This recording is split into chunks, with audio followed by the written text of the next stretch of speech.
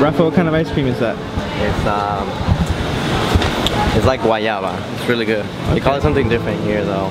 Maracuya or algo así. Right here we have Cevicheria spot. It's very famous because, as you might know, Anthony Bourdain actually ate here many years ago. As you can look around me, it's very popular. A lot of tourists here. The wait was roughly an hour, but luckily we're super chill with the waitress, and she let us jump the line. So I'm excited for the ceviche. I can't wait.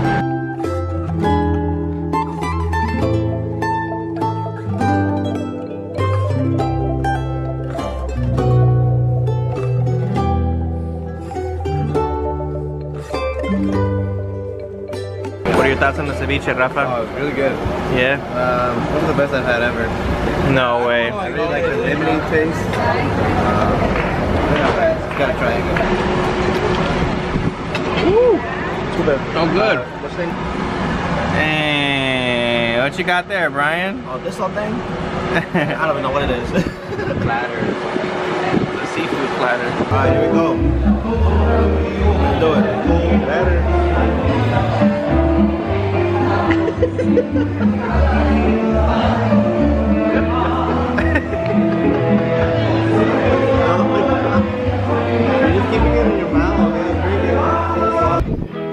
It's a beautiful morning here in Cartagena, Colombia. I'm here with my boy Brian, and Rafa is right up ahead of me, and we're on our way to get some lunch right now. So we'll see what we find. Stay tuned. Coming right at you.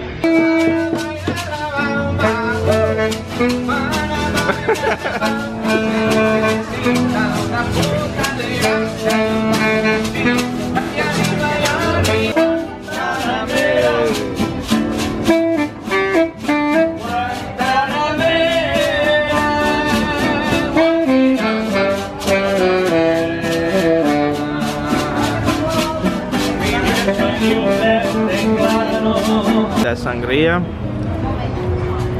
So I believe if you're gonna do seafood, you might as well knock it out here in Cartagena, the beach town, because you're gonna get the freshest fish from the sea. And then once we go more inland to Medellin or Bogota, that's when you're gonna get your chicken, your meat dishes. Yeah. So very smart choice for getting that. Dang. What'd you get, Rafa? I forgot what it's called, to be honest. It's pretty good. Not as good as yours. I'm kind of jealous. Took a bite. Yeah, you guys can feel free to take a bite of mine. Okay, thank you. We've got some calamari, some shrimp. We got fish in there.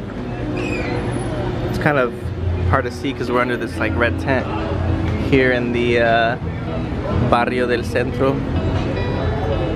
and just outside getting some nice lunch.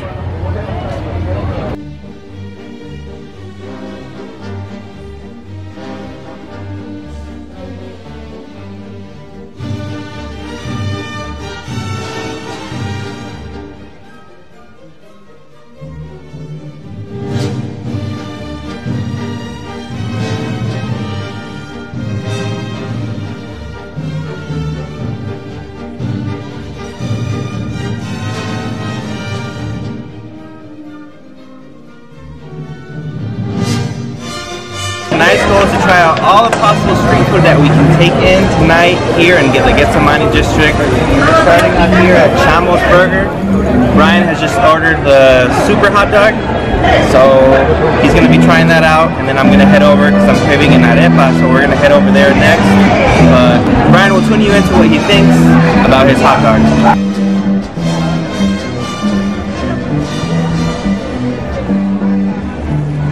Alright, Brian. So right here is your Colombian hot dog. Alright, so this is what's gonna look like. You got sausage, you got onion, you got corn, you got cheese, you even got cabbage, alright? Put that all together, and this is the result right here. Bam. Alright. I'm gonna struggle eating this, that's for sure. Oh, damn, bro. It's good? Bro, it looks good, man. Look at all that. Oh my god. So cheesy. Look at all that grease. It's good, man. Yeah. Alright, bro. go get my my turn. If there's one thing I like about street food, it's getting to eat street food with Señor Foodie.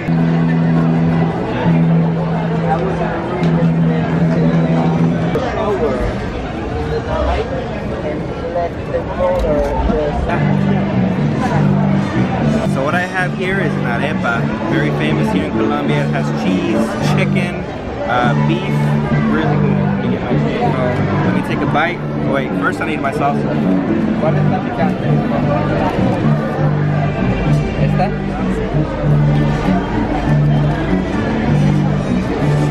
Take a bite. Here we go. Really good. It's my favorite. Bring it in. So what's in there? We got cheese, we got chicken, we got beef. Simple, but it gets the job done. Really good. Really good. You gotta try it, bro. It's recording. You gotta try it. What do you think? Wow.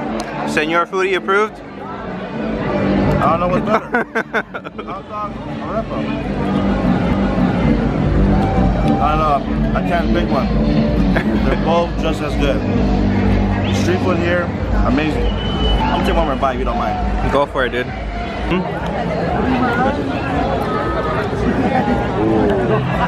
How's that? Over here we have chicken and potatoes. That's right, yeah. Pretty simple. What's some street food without a nice cold beer? Hey,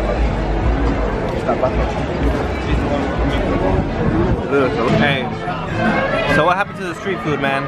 Tell us. Explain why we had to put a... I'm gonna tell you why. We had an epic fail right now.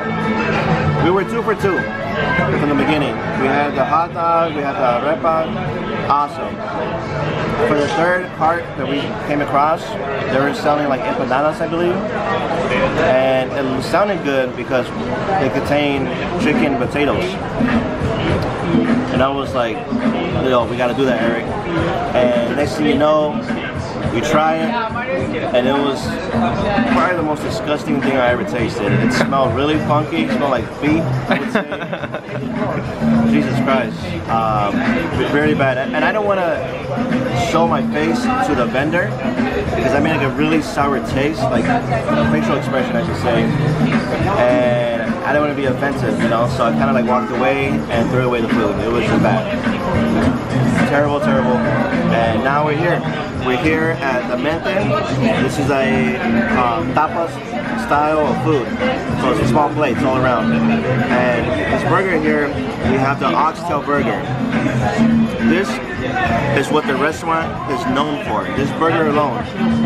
Yes, it's tiny, but the flavor is by far the greatest thing I've ever tasted compared to any other burger I had in my life. I'm talking about In-N-Out, I'm talking about Five Guys, any burger joint you can think of, this place right here, number one.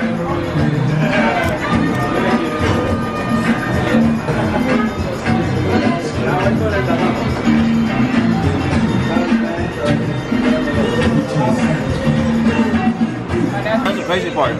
This is our second time in a row coming to this restaurant just for the burger. That's how good it is. I usually don't go to a restaurant like twice in a week. That's just unheard of for me. But this place, the Mente, it has that power. And I love it.